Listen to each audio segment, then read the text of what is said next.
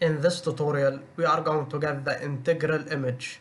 So let's say we have an input image like this, and we want to get the integral image. So to get the value in the first pixel in the integral image, go to its corresponding cell in the input image and draw a right angle like this. Then sum the values in this right angle. The sum is 1. So the result of this pixel in the integral image will be equal to 1. Now let's move to the second pixel. Now let's get the second pixel in the integral image.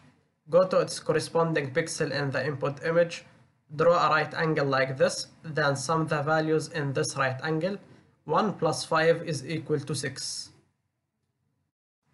And now for the third pixel, again we will draw a right angle like this.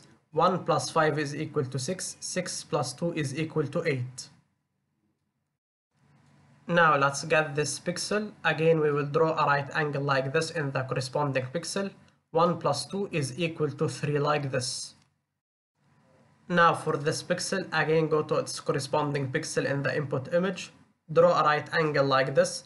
1 plus 5 is equal to 6. 6 plus 2 is equal to 8. 8 plus 4 is equal to 12 like this.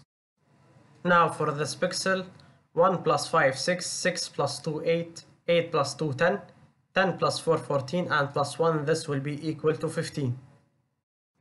And we will keep doing the same steps to get the last 3 pixels in the integral image.